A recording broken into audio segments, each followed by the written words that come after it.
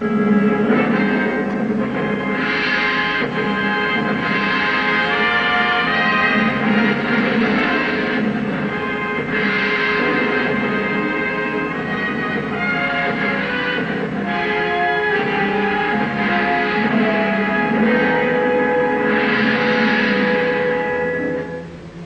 British secret weapon, the tank, appears.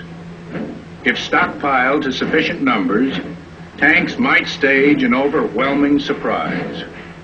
But Haig is grasping for anything that may shock the enemy and breach the front. He throws a first 42 tanks into a general 12-division attack.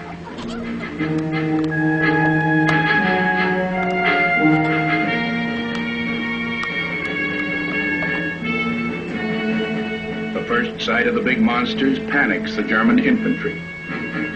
4 tanks break through, briefly, but 9 break down. 9 fail to catch up with the infantry, and 4 become ditched. It is a failure. Too little, not too late, too soon.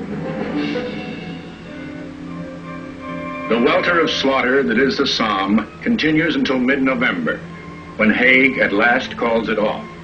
Strategically, nothing has changed. The few miles of ground won are insignificant.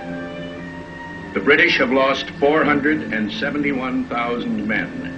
The Germans, 235,000, a ratio of 2 to 1. It is the trenches themselves that survive.